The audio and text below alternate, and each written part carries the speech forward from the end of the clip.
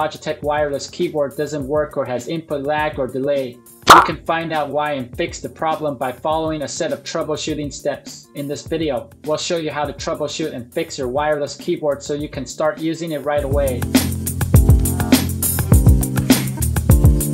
If you have another computer, check to see if your keyboard works on it as the first step in troubleshooting. If your Logitech wireless keyboard works fine on the second PC, you should focus your troubleshooting on the first PC, where the problem is probably, but if your Logitech keyboard won't work on the second PC either, there may be a problem with the keyboard or with the accessories you're using, like the USB receiver and the USB extension cord.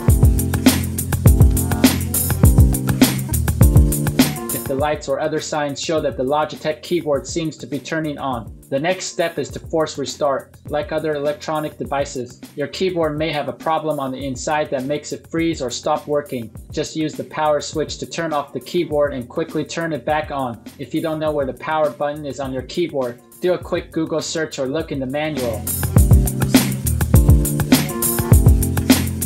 Taking out the batteries is another quick way to make your keyboard work again. If you haven't changed the batteries in a long time, try putting in new ones to see if that helps. Remember that you can use the Logitech G-Hub software to find out how much power your device has. The problem with the USB port on the computer can sometimes be the main reason why a Logitech wireless keyboard stops working all of a sudden. If you want to connect the Logitech receiver or USB cable, try a different USB port. If you have been connecting the USB receiver with an extension USB cable, try connecting the dongle directly to the USB port this time. If that setup works, the problem is probably with the cable, not the dongle or wireless keyboard. Like the USB cable extender, the wireless receiver of your keyboard could be damaged by normal wear and tear, a problem at the factory, or something else from the outside. If your computer has a second Bluetooth receiver, try to see if you can use that to connect your wireless Logitech keyboard to your computer. If the wireless keyboard works with the other receiver, you could fix the problem by getting a new replacement receiver. Some people who use the Logitech wireless keyboard were able to use it again after changing the HID startup type from manual to automatic. Follow these steps to restart HID and change its startup type if your Logitech wireless keyboard is still not working. Press Windows key plus R on your keyboard. Once the Run dialog box is up, type in services.msc and press Enter. Expand the Human Interface Devices.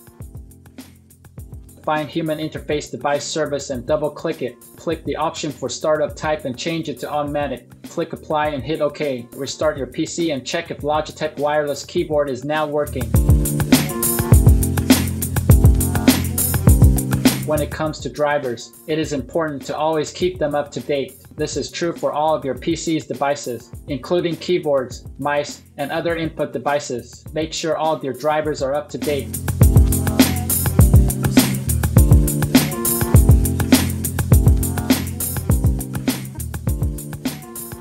The last thing you can try to fix it is to temporarily remove the wireless keyboard from Windows. This might fix the problem if your PC can't find your wireless keyboard because of a bug in the Windows OS. To get rid of your wireless keyboard, go to Device Manager and remove it from there. Press the Windows key on the keyboard or click on the Start button on the lower left. Type in Device Manager and open the Device Manager app when it shows up. Expand keyboards and right-click on your device. Select Uninstall Device. If there are more than one device in the list, you'll have to uninstall all of them. Restart your PC and check if the problem returns.